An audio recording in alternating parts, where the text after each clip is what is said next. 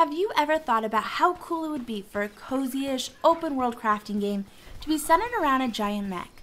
Because I have, and it's currently my main obsession. It's your gamer girl Kimmy Ann at the Illuminerdi, bringing you our first look at the popular new game, Lightyear Frontier. Developed and published by FRAME BREAK and Amplifier Studios, this game recently launched its early access across PC and Xbox XS.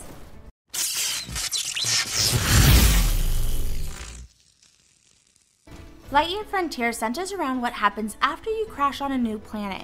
Where will you set up camp? What upgrades will you focus on? What will you grow on your farm? Will you find all the hidden objects? All of these are up for you to decide. Or maybe for you to decide with others, since this game does allow for co-op up to 3 friends.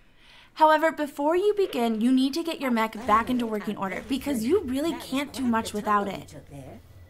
The mech holds all the tools needed to survive in this new world, including spike saw, seed shooter, irrigation hose, or what I call the super soaker, sprout cannon, and the vacuum harvester. It also doubles as the carrier for resources you might come across. Now in human form, you still have a few tools like a pickaxe for when you enter small space, but instead of just picking up the loot as one normally would, you have to bring it back over to the mech. Now that might seem a little time consuming, but in reality, most of the game centers around being in the mech. Even the gardening and building are better suited when you are riding high in your robot suit. This particular component is such a huge part of the game that a giant chunk revolves around upgrading the mech's abilities through a skill tree. The upgrade table is probably one of the first things that made me fall in love with Lightyear Frontier. Even in early access, it's easy to see how much went into really breaking everything down to allow for players to customize their experience. A good open world, especially one that focuses on building and crafting, thrives on creating a variety of options to choose from.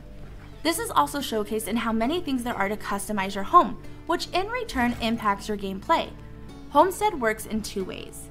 It's where you rest for the night, which usually is something to bypass the spookies. However, in Lightyear Frontier, there are none. This game really enjoys creating that relaxed, cozy atmosphere, which brings us into our second reason, the coziness effects. This is dependent on the decorations you place within the surrounding homestead. Now, while you can build as many bases as you want across the map, the one you sleep at is the only one that truly matters. Currently, there are 4 coziness levels in early access, with each type of homestead with a max level. For example, the small tent maxes out at coziness level 1, whereas the small cabin maxes out at 2. When working to build your coziness, it's best to focus on adding new decoration items compared to doubling up on the same decorations due to the difference in boost. The reason you want to get as cozy as possible is due to the benefits it unlocks. These include things like Keen Eye, which gives you a chance to find additional resources in the world. Animal Friend helps animals get a chance to dig up additional resources when fed. Critical Strike gives your spike saw strikes and swings a chance to deal additional damage, while Bountiful Yield gives your harvested crops a chance to yield additional resources. Besides upgrading your mech and cozifying your base, Lightyear Frontier focuses on taking care of the environment. This is done by helping restore different regions, by cleaning up a mysterious slime substance, handling invasive weeds, replanting what you harvest, and fixing obstacles that you might come across. Each region also comes with a mix of items to find, from resources, artifacts, treasures, and findings. Artifacts are easy to find as they tend to show up as purple strange rocks with a slight chime that you'll be able to hear, which will most likely have you jumping and running around outside of your mech to find them all. While you're searching for artifacts and completing them in the regions, you will come across findings. These tend to be small moments of lore that build out the story of the planet and the lives that came before you. Treasures, on the other hand, are probably the hardest things to find and require a keen eye. There are tons of little jumping areas and climbing puzzles, which usually will lead to something cool, so keep your eyes peeled. This only scratches the surface of what Lightyear Frontier holds, and since it's in early access, we know there is a lot more to come. On the current roadmap, we see that there are already 2 mega updates planned that will add new features and expand the base game.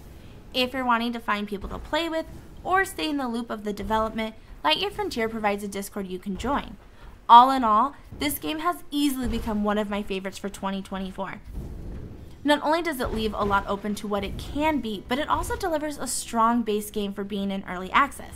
It also seems to offer a variety of things that can scratch the itch for different gamers. Want to focus on building your base? Check. Want to go on an item hunt? Check. Want to explore without the fear of being attacked? Check. And don't take my word for it. You can buy Lightyear Frontier now and give it a try. Let us know in the comments what your thoughts are, and make sure to check out our Thursday live show, Crit, for your weekly gaming news at 6 p.m. Thank you so much for watching the Illumineri's first look at Lightyear Frontier, and make sure to like and follow us for more nerdy content.